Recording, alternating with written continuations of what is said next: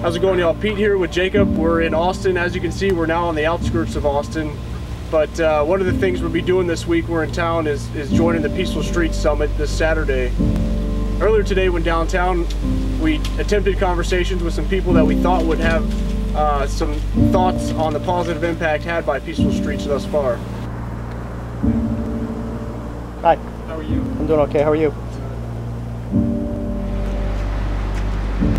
How's it going, guys? What's going on, man? Can I get your name and badge number? Scoggins 4569. Okay. What do y'all want to follow us?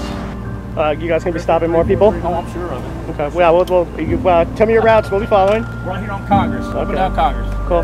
Hey, have you guys heard of Peaceful Streets before? What's that? Have y'all heard of the Peaceful Streets Project? Yes, I've heard of it. Cool. What do you guys think about people's right to observe police conduct?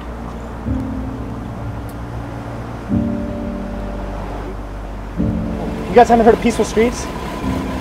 Peaceful Streets? Yeah. It's cop block, cop watch. There's a bunch of groups, so cool. Do you know where the summit is this weekend? Or? No. Thank you, guys. Okay, Appreciate it. Thank you. Have a good one. If you're in the greater Austin area, come out this Saturday, August 17th. Join us at the Peaceful Streets Summit and learn more about the Police Accountability Tour at copblock.org/tour. This is our first stop and we're really excited to be here.